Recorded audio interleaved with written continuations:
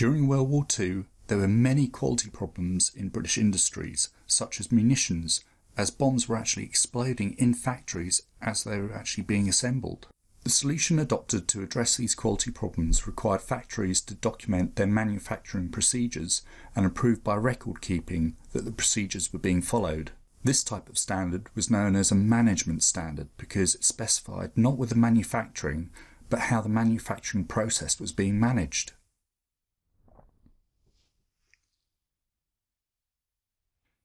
In 1987, the British government persuaded the International Organisation for Standardisation, the ISO, to adopt the BS 5750 as an international standard.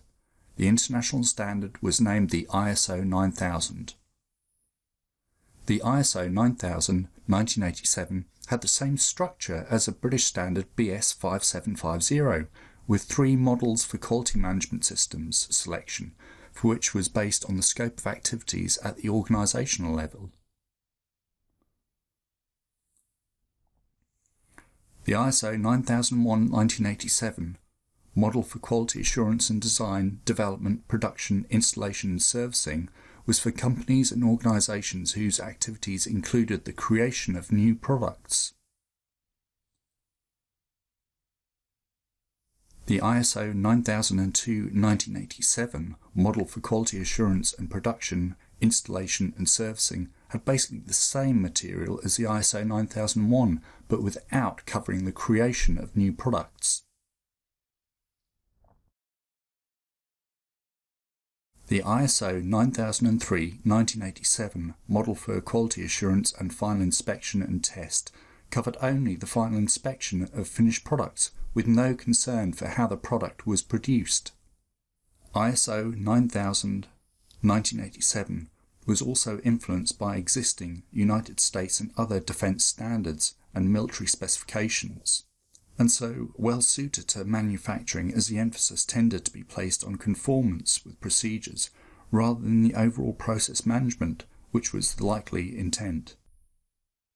ISO 9000 1994 version, the emphasis was on quality assurance through preventative actions and required evidence of compliance with documented procedures, as with the first edition. The downside was that companies tended to implement its requirements by creating many procedural manuals and became burdened with the ISO bureaucracy.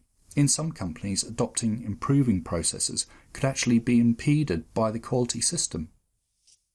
ISO 9002-2000 version combines all 3 standards, the 9001, 9002 and 9003, into the one called the 9001.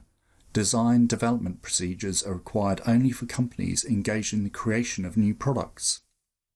The 2000 version sought to make radical changes in thinking by placing the concept of process management in the forefront. Process management was the monitoring and optimization of a company's tasks and activities instead of just inspecting the final product. The 2000 version also demanded involvement by upper executives in order to integrate quality into the business system and avoid delegation of quality functions to junior administrators. Another goal was to improve the effectiveness via process performance matrix, numerical measurement of the effectiveness of tasks in an activity. Expectations of continual process improvement and tracking customer satisfaction were made explicit.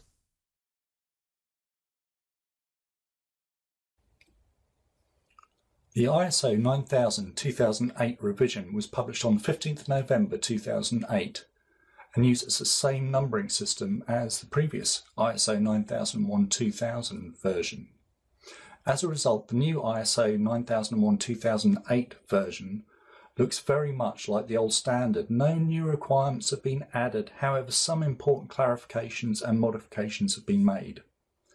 As with the release of previous versions, organisations registered to ISO 9001-2000 were given a period of transition so that the ISO 9001-2008 standards can be met